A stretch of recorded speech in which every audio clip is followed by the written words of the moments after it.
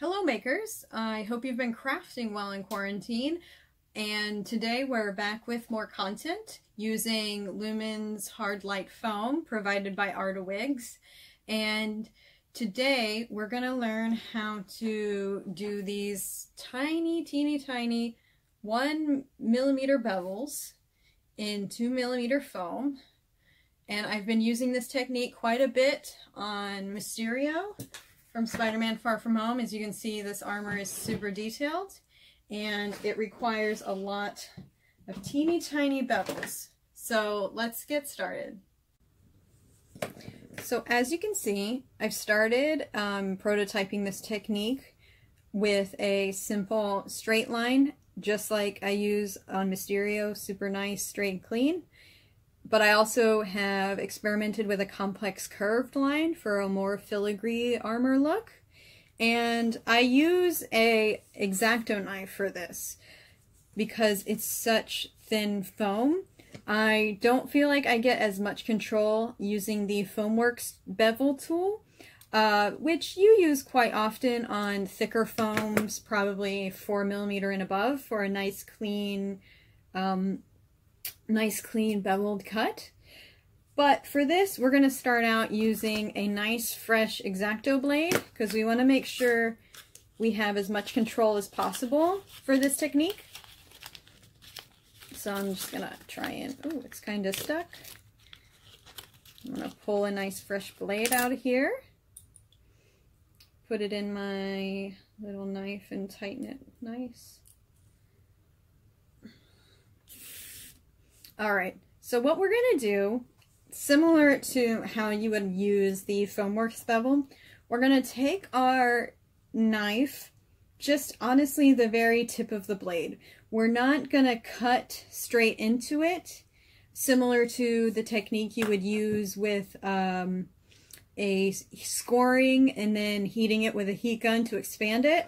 We're just going to cut straight into it delicately, and I need my knife to be at an angle, at about a 45-degree angle for a nice bevel.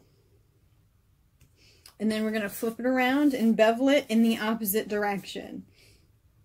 And that's going to give me that nice triangular bevel cut without cutting straight into my foam and essentially taking out the support structure. So as you can see, look, my bevel popped straight out and I got a nice clean line there. And it's only super fine and detailed in 2mm foam. Now let's try it with the more complex curve. So we're going to do the same technique, but this time we might have to maneuver the foam a little bit with our free hand instead of maneuvering the blade, because the more you try to move the blade, the more problems you might have in keeping it at that nice 45-degree angle. So especially at this curve down here. Yeah, this is a slow process, of course, because we want to make sure we have as much control as possible. Here we go. I'm trying not to cut straight through the foam, because I just want to keep a bit of support and structure when I go to glue it onto my final armor piece. Here we go. And keeping that 45 right around that curve.